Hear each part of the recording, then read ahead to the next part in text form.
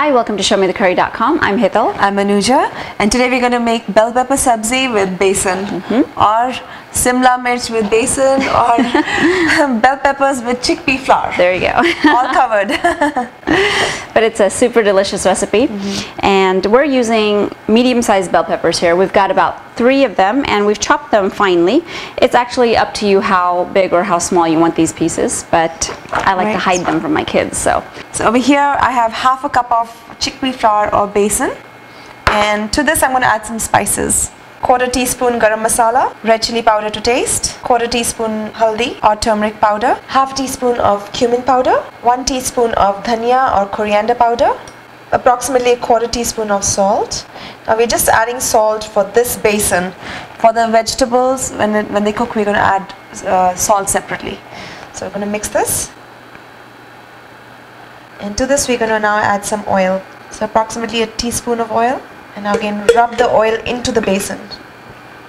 This is done. It's ready. And I have a pan heating up on medium heat. I'm going to go and roast this besan until it has a nice fragrant smell. Now it's important to roast this on a medium heat and not too high so it doesn't burn too fast. And you're looking for a light change in color and the raw smell of besan to go away, replaced by a nice fragrant roasted smell.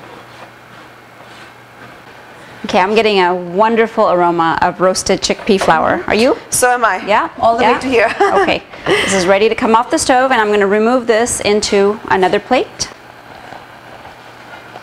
And I'm going to get my dhania ready over here.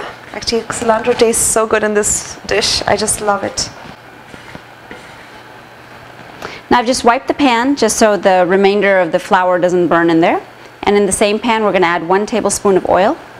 And once it's hot, we're going to add 1/2 teaspoon of mustard seeds, 1/2 teaspoon of cumin seeds, 1/8 of a teaspoon of asafoetida. Now we're going to wait for all the mustard seeds to pop. We're going to add 1 teaspoon each of minced ginger and garlic. And green chilies chopped to taste. And then quickly add the chopped bell peppers.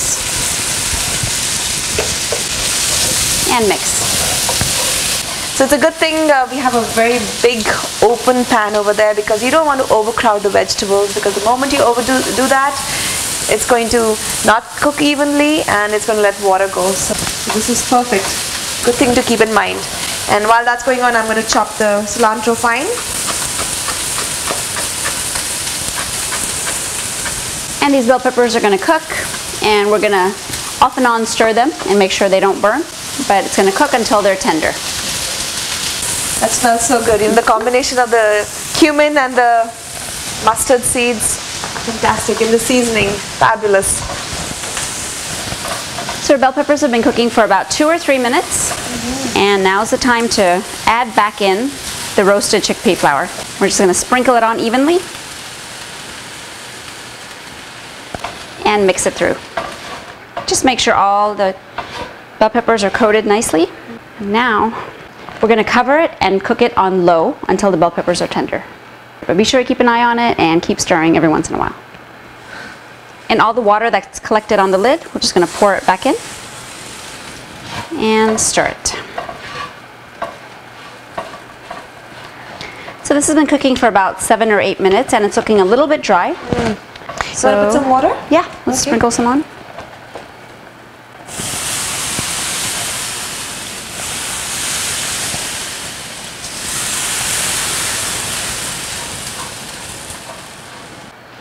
I'm also going to add a little bit of salt for the bell peppers and cover and let it cook on low.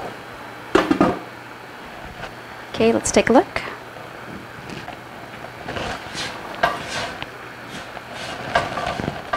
Now we're going to switch off the stove, add some chopped coriander leaves or cilantro, and mix it through. That looks good. Last but not the least, we're going to put some fresh lime in there. This is my favorite part. Oh, absolutely fantastic. There you go. Now this is a perfect accompaniment to chapati, because it's a dry subzi and it's fantastic. Yes, and like you said, you know, kids also actually enjoy it because they don't realize that there is bell pepper in there. Yeah. So the besan is, you know, perfect combination. So the focus is not just the bell pepper, it's the combination. So Right. it's fantastic. And So, it's a perfect balance of the two.